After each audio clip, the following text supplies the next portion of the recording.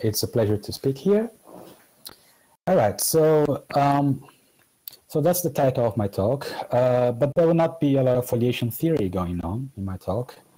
What I want to do in these 20 minutes is simply to explain a construction of a family of foliations that I call higher Ramanujan foliations that arise in problems related to Hodge theory and number theory. Okay, and at the end, I will say something about this, the original motivations. Okay, so I want to start, so before introducing the higher Ramanujan foliations, I want to start with this very classical set of algebraic differential equations. So I chose 3 of them here. And these equations were discovered by different people at different times, thinking about different problems. But it turns out they're essentially all equivalent. And yeah, I put here how to go from one equation to the other. This formula here on the bottom. And I want to focus, so here in blue, I put the Ramanujan equations. So these are differential equations involving Eisenstein series, which are examples of quasi-modular forms, which are functions that appear in number theory. And these are the equations I want to focus because from the point of view of number theory, they are somehow nicer in some sense, but geometrically they're essentially all the same. Okay, so here the Eisenstein series, you can see them either in the variable q, in the unit disk, or in the variable tau in the upper half plane, and that's how you go from one variable to the other. Okay, now the reason these equations were rediscovered many times in the literature is essentially because they satisfy some symmetry with respect to the group SL2. Okay, so instead of explaining what the symmetry is, what I want to do now is to explain how to see these equations geometrically. To give a first geometric interpretation of these equations, in which the relation with SL2 will be clear, I hope. Okay, so here's the construction. So we start with SL2 of C, okay, and we consider the following map to P1 of C, expressing P1 as a principal homogeneous space, the SL2, okay. And then we will consider the open subset in SL2 of C, which maps to the upper half plane inside P1 of C. So with this choice of map is basically just the A, B, C, D in SL2 of C, such that D is invertible and B over D has positive imaginary part. Okay, so it's some analytic open subset in SL2 of C. This open subset will be stable under the left action of SL2 of Z, the arithmetic group SL2 of Z. This action is proper and free, and so you can consider the quotient, which will be some three-dimensional complex manifold. Okay. Now, over this manifold, you can consider the following vector field. So we consider 0, 1, 0, 0 in the Lie algebra of SL2 of C. You can forget this normalization here. It's just some constant. Well, you can extend this to a left invariant global vector field on the Lie group SL2 of C, and then restrict to U, and then this descends to the quotient. So this descends to X, and this gives a vector field V, a holomorphic vector field on X. Okay. All right. Now here's a theorem that I called uniformization. So XV, so this complex manifold with this vector field is biholomorphic to this open subset of the three-dimensional affine space, okay? And V gets identified with this vector field, which corresponds to Ramanujan's differential equation, okay? So in some sense, you're uniformizing this algebraic differential equation in terms of this Lie group SL2 of C. Okay, and then from these you can deduce a lot of nice symmetries that these equations satisfy with respect to SL2 of C. Okay, and actually here's the proof, the one-sentence proof. So we have this, we can define a map, an explicit map from this open subset U that lives inside SL2 of C to the affine space C3. So I define this explicit map in terms of this Eisenstein series, which are these functions that satisfy very good transformation properties with respect to the action of SL2 of Z. So I can just define this explicitly, and if you understand the properties that the Einstein series satisfy, you can check quite easily this theorem here. Now, of course, I'm not explaining how I got this formula, and I won't have time to do that, but once you have the formula, it's easy to verify this it's just some direct computation. Okay? All right, so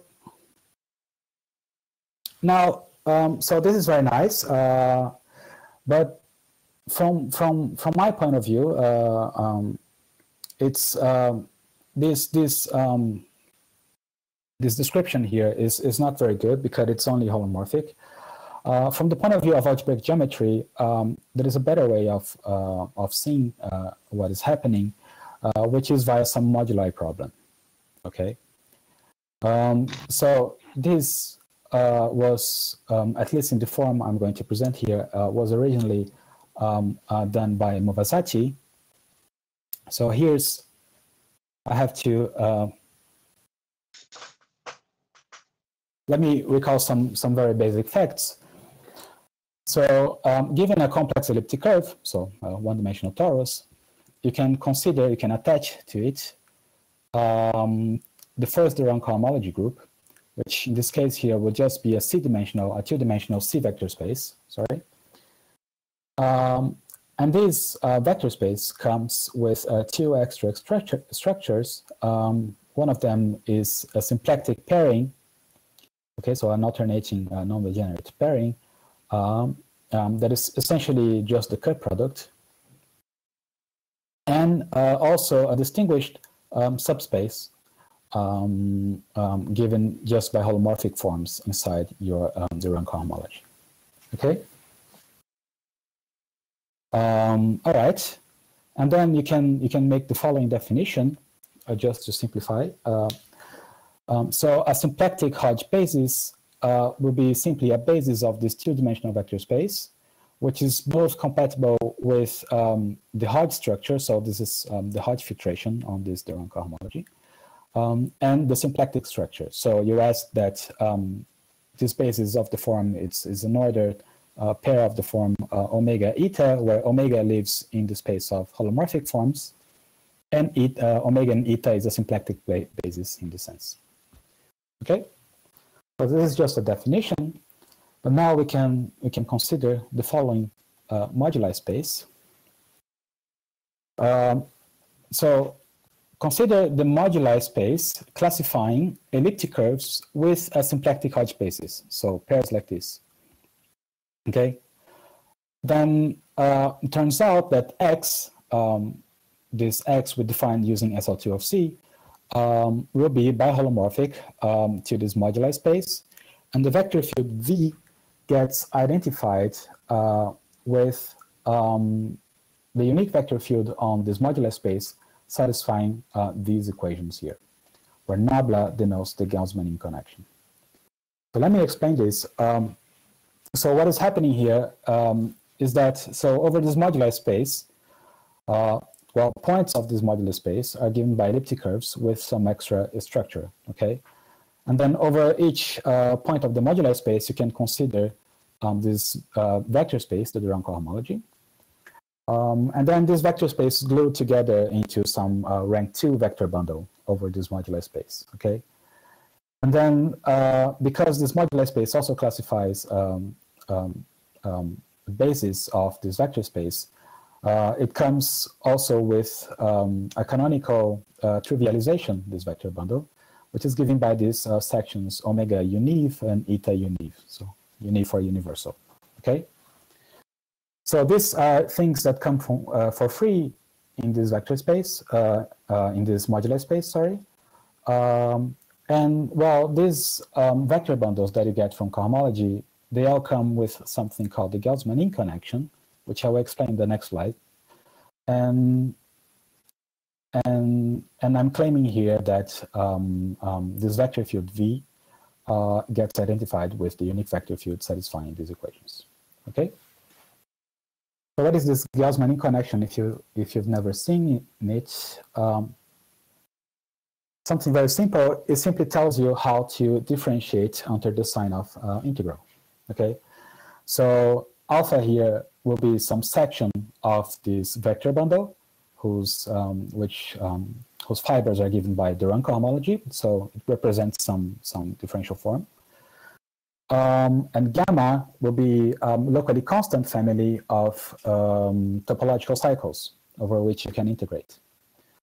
And then the Gauss-Manin connection is simply the operation that is doing that for you. So if you want to differentiate this period here, it's the same thing as to compute the period of the connection applied to the differential form alpha. Okay.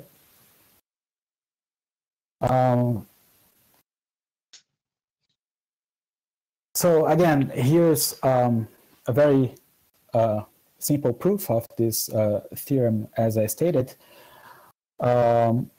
So here you consider the class of an elliptic curve with a symplectic Hodge basis, and you can associate to it this period matrix here. So omega and eta are the symplectic Hodge basis, and then you just choose some basis in the singular homology, and then you can form this 2x2 matrix. If you quotient by SL2 of Z, if you consider the image of that in this quotient, this doesn't depend on this choice. So this is well defined, and then you just verify that this does what you want. Okay, and then you can see here it's not very hard from this formula satisfied by the Gauss-Manin connection to see that V will be precisely the vector field satisfying the equations in this statement. Yeah, this statement here. Okay, but now this moduli theoretic viewpoint is much better from the point of view of algebraic geometry, and especially of arithmetic geometry, which is what I'm originally interested at. So let me just say as a remark that the identification of this moduli space, now just the moduli space of elliptic curves with symplectic Hodge basis. So you can identify this with this open subset in the affine space. In the way I stated in the theorem, this is just analytic. But this identification, if you go directly from the modular space to the defined space, is actually purely algebraic. And if you pay attention to your formulas, you'll see that it works over Q or even over this ring here, where you just need to invert 2 and 3. Okay, so I'm just saying that there is some arithmetic properties going on here also. But that I will not discuss in this talk. Okay. All right. Now, so this indicates what should be a good generalization of these equations, of these equations. So here, what I'm going to consider. So elliptic curves now will become abelian varieties. Okay. So higher dimensional tori, which are algebraic, if you like. Okay, so A will be a principally polarized abelian variety of dimension G. So principally polarized, which is encoded in this lambda here, formally is an isomorphism from the abelian variety to its dual. But if you if you want, you can just think this is some very good projective embedding of your abelian variety. Okay, this polarization. And so this polarization, this principal polarization, allows you induces. So this abelian variety, you can consider the de Rham cohomology again. Now it will be a 2G dimensional vector space, just as before. So here I'm omitting the base field. It's because it could be any base field, actually. Okay, there's also a notion of algebraic de Rham cohomology, and it could be any base field. But we can keep thinking about C. And then this de Rham cohomology comes equipped with also a symplectic pairing, which is induced by this principal polarization, and a Lagrangian subspace, okay, which will be given by holomorphic forms. Okay, so it's in particular it's G-dimensional. So it's very similar to the case of elliptic curves, and then it doesn't take much to consider an analogous definition. So a symplectic Hodge basis of this de Rham cohomology will be some basis of this vector space that comes in two parts. And so you're going to ask that the first part will be a basis of this distinguished subspace here, which gives the Hodge filtration. And you also ask this basis to be symplectic, okay, with respect to this symplectic form. Okay. So here's a theorem. Well, we can also consider the moduli problem, the analogous moduli problem. So moduli problem of principally polarized abelian varieties of dimension G. So the case we had before is just when G is equal to 1. Equipped with a symplectic Hodge basis. So this moduli problem is representable by a smooth quasi-affine variety. So quasi-affine just means it's an open of an affine variety. That I denote BG and B just for basis, okay, of dimension 2G squared plus G. So if you set G equals 1 here, you get 3, which is what we had before for elliptic curves, okay? And again, there are also some other more precise statements here in which you can do this depending on the context, even over Z, if you allow to work with moduli stacks, okay? All right, so we have this very nice modular space, which is smooth and quasi-affine. So you can see this inside some affine space.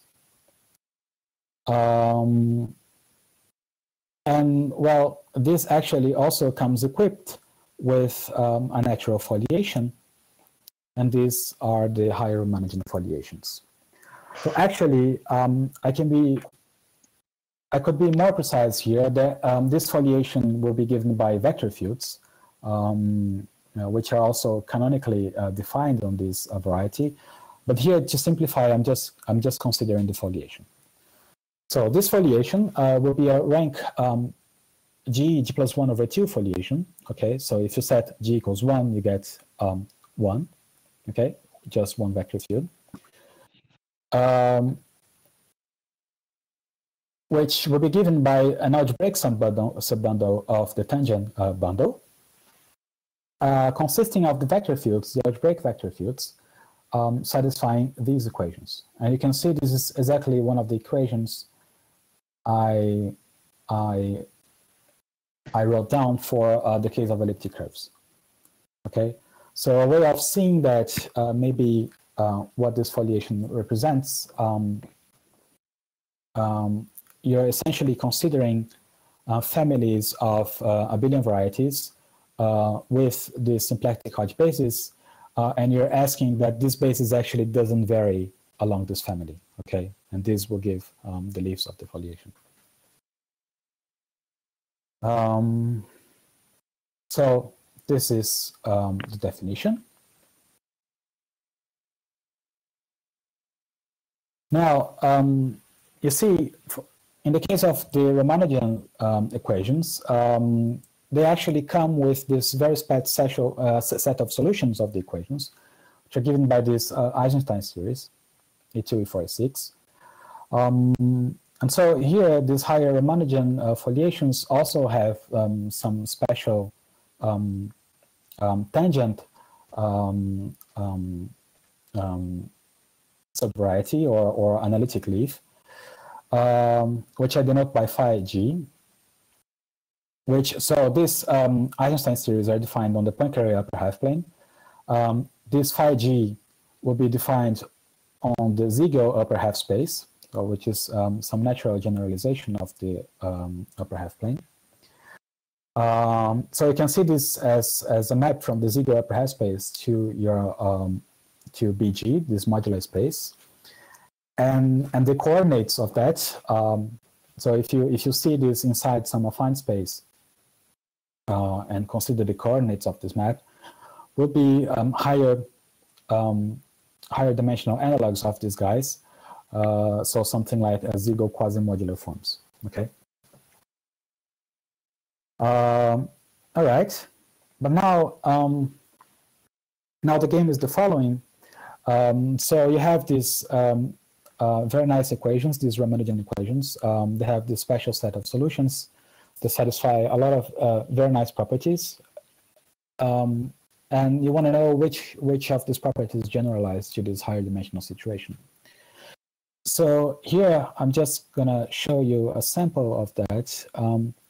So for instance, here's a very classical result in the theory of modular forms, which is the fact that this E2, E4, and E6, the Eisenstein series, these functions are algebraically independent as functions. Okay. So which means that in this geometric picture, if you consider phi1 is precisely the curve, the analytic curve given by these coordinates, is Zariski dense in this space here. Well, so here's a theorem. So actually, over this modular space, every analytic leaf of this foliation, this algebraic foliation, is Zariski dense. Okay. So in particular, I generalize this. Now, I'm actually finishing here. Let me just explain why I am looking at this kind of things. So just a word about my original motivations. So here's a theorem in number theory, in transcendental number theory. So this is actually just a consequence of Nestorenko's theorem. That says the following, that these three numbers here are algebraically independent over Q. Okay, so in particular, each one of them is transcendental. It's a transcendental number. Well, the proof of Nestorenko is very interesting because the idea is simply you see these. I mean, I'm saying simply, but the proof is very complicated. But the basic idea is to see these guys as values of this Eisenstein series, and then use the good properties of that this Eisenstein series satisfy. In particular, use these differential equations to do some Diophantine approximation and ultimately prove this. Okay. And so a very natural question is if you can generalize this and prove other statements in transcendental number theory through a similar approach. So here's a conjecture which is very similar in spirit to this one. Okay. So three at least of these four numbers should be algebraically independent over Q. Okay. So pi, e to the pi squared of 5, and these special values of the gamma function. So a very natural question is well, once you have these natural generalizations of this Einstein series and these differential equations, is if you can approach this through this higher Ramanujan foliations. Okay, so you can actually prove, one thing you can actually prove is that if you take g equals 2 here, you can indeed recover these guys as some special value of this phi 2. And then what you're left to do is to try to adapt this proof of Nestorenko to this higher dimensional setting. But of course, this is a very hard problem and it's still open. But that is sort of the approach I was taking. And this is what led me to consider these foliations. Okay. Now to finish, let me just say 2 words. So of course I can only scratch the surface here. If you want to see more, you can Google these 2 articles here that I chose here. So this is a huge paper. It's over 100 pages that has everything that I said here and much more. It's on the archive. And also, I should say that there's a big intersection of this framework with what Movazati did under this program that he has named Gauss-Manin connection in disguise.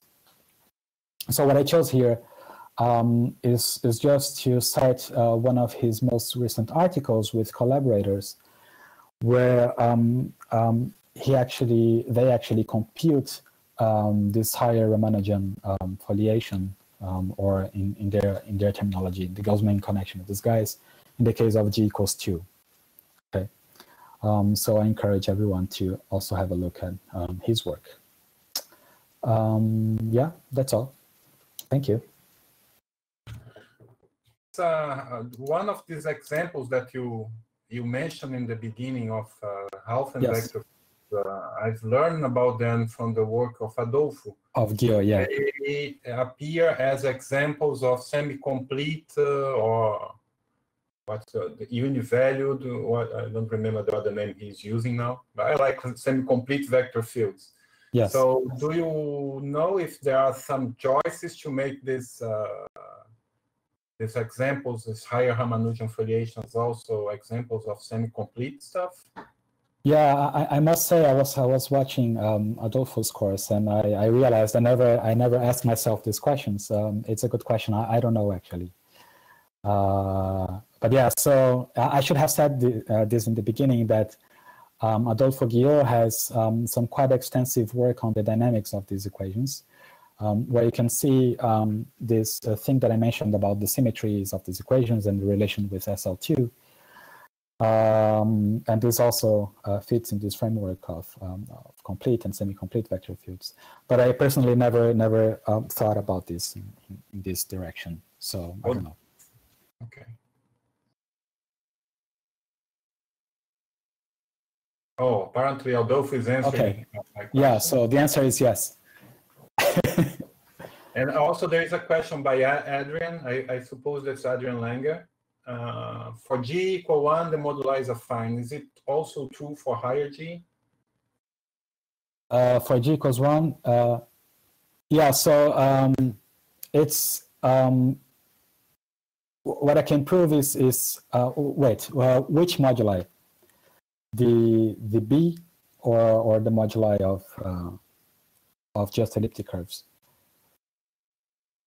If it's the B, so what I can prove is that this BG is quasi-affine. So it's an open subset of an affine.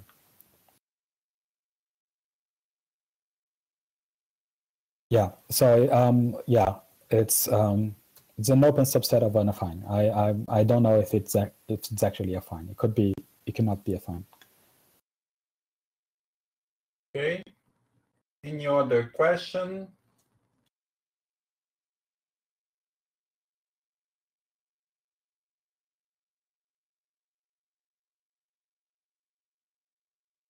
Adolfo is adding some clarifications to this complements to the answer. So why aren't you speaking, Adolfo? Yeah.